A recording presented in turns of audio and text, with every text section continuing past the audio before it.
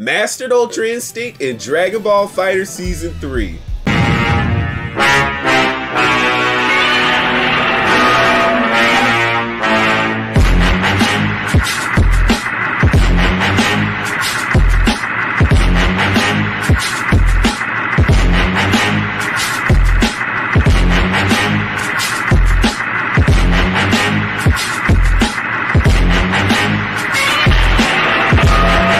Okay, so we have it officially confirmed for Season 3 of Dragon Ball FighterZ, Ultra Instinct Goku Mastered. Now, everyone thought that we were going to get Ultra Instinct Omen, and then maybe he would be a transformation, you know, the Mastered variant.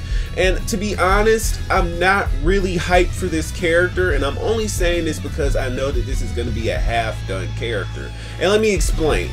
Obviously, they can't do what they did in Dragon Ball Xenoverse 2 and give him the whole auto-dodging feature because Dragon Ball FighterZ tries to be a balanced fighting game. So with that being in mind, they can't have the auto-dodging. So that's the whole point of Ultra Instinct Goku at all, is that he can dodge and he has precise timing attacks. Now, maybe the precise timed attacks will be a factor in this character. I mean, and let me explain this. It's like characters that have different, you know, qualities or features about them, they work in Dragon Ball FighterZ for, you know, different reasons. Like auto dodging would be completely busted, but that's the whole perk of Ultra Instinct Goku. Now, there's other characters that have other features, like for example, Broly.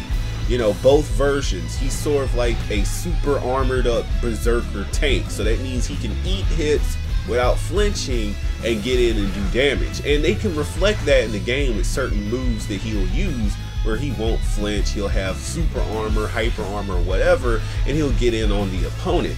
But with Ultra Instinct Goku, I don't see them being able to do the same, not with auto dodging. Now, I mean, they could just give him some beautifully animated attacks, like maybe they could have the little air bullet punches from Xenoverse and a version of the Kamehameha, and they probably, I won't doubt them, they will probably give him that little sliding, I don't know, I don't think that they can do that actually, because in order for him to do the sliding Kamehameha, it would have to be an attack launched at him and him sliding. So I mean, I just don't know with this character. There's a lot of, I feel like it's going to be a lot of headcanon from the developers with this character. Like they're going to give him probably the godly display maneuver from Xenoverse 2, the air bullet punches from Xenoverse 2, and he won't have his auto dodging, but maybe he will still be somewhat of a glass cannon.